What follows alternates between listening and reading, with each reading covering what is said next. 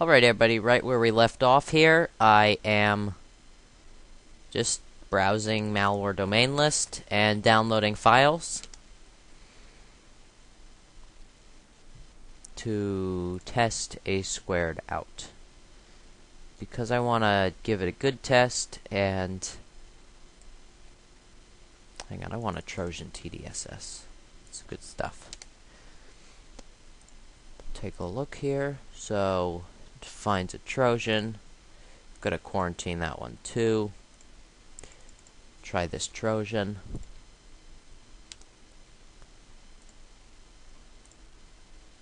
It's a rootkit. And you know, you don't want to automatically click allow.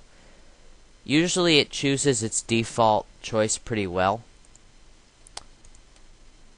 And I haven't had any problems with that.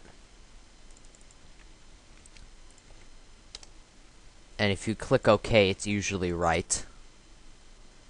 Like here, it tries to modify an auto run entry. If I click allow, yeah, it probably would auto run, but it automatically chooses block because it doesn't know the process. But just for kicks, I'm going to click allow.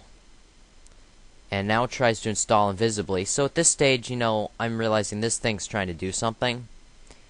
And I'm going to quarantine this because I don't think this is a safe application.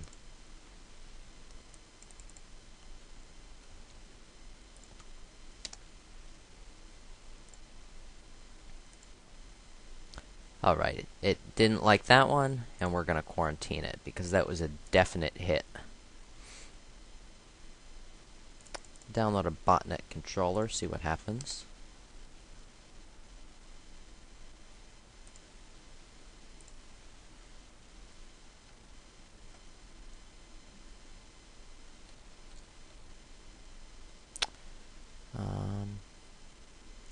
I am going to download this one.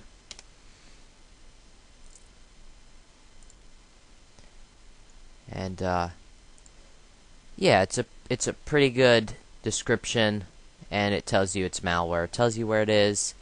If you click details, it will tell you more about the file, and in this case, all of this info is malicious looking. So it can help you make your decision, and because nobody's seen this file, it can't give you a suggestion. On most files, it'll give you a suggestion. On, like, if you run CCleaner, it'll give you a suggestion there. Alright, I'm gonna move over to a different list.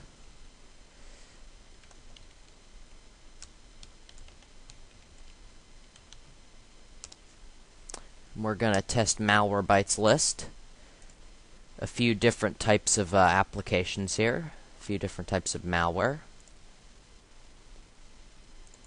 Get some second types of infections. And alright, program tries to install invisibly.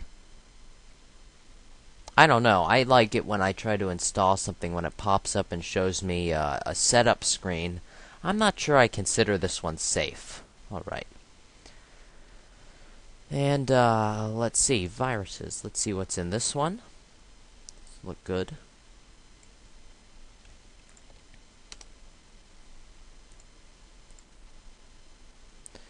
Program tries to install invisibly. Again, I guess I can click this.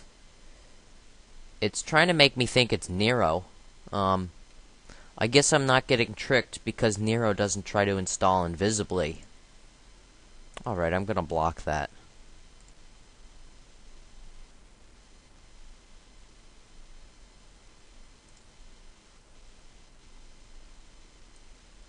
This looks like a infected zip.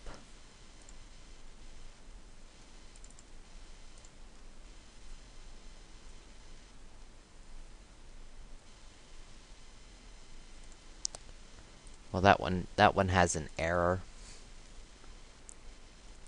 Let's do this one. And we go here. It finds it as a Z-bot infection.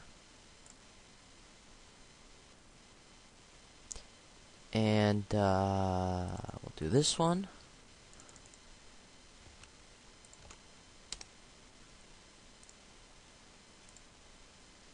Again, this one detects, but let's look at details again. Anything with a copyright like that, it's like an ultimate. It's just like, don't touch it ever. You don't want something that's advertising itself as crazy. We're gonna go back and try some rogues.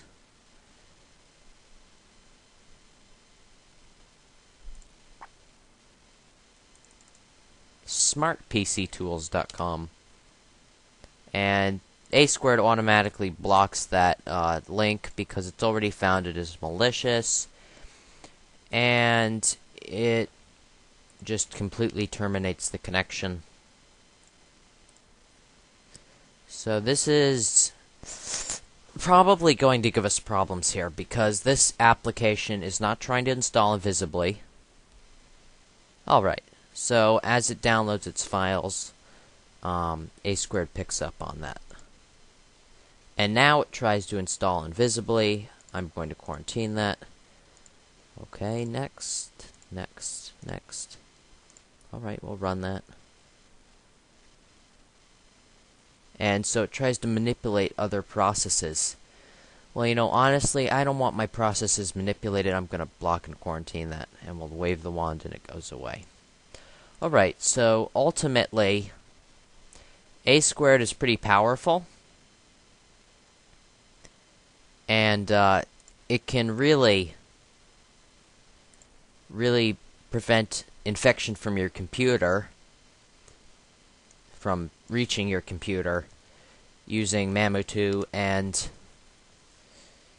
other forms of prevention.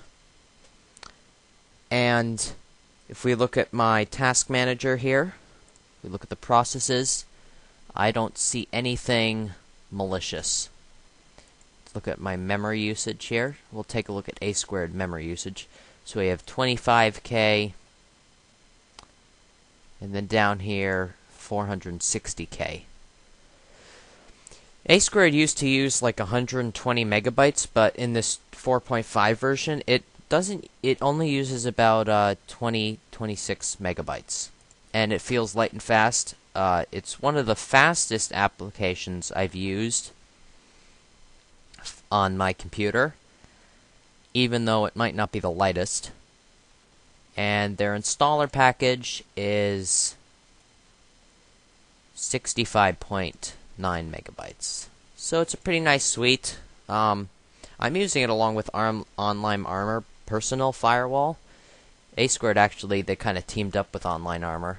And it's a really great setup because, you know, ultimately, even just with the Mamu2, A Squared is perfectly capable of preventing, but with Online Armor, along with that, with the firewall and the hips, it's very, very strong. Alright, everybody. Thanks for watching. Bye-bye.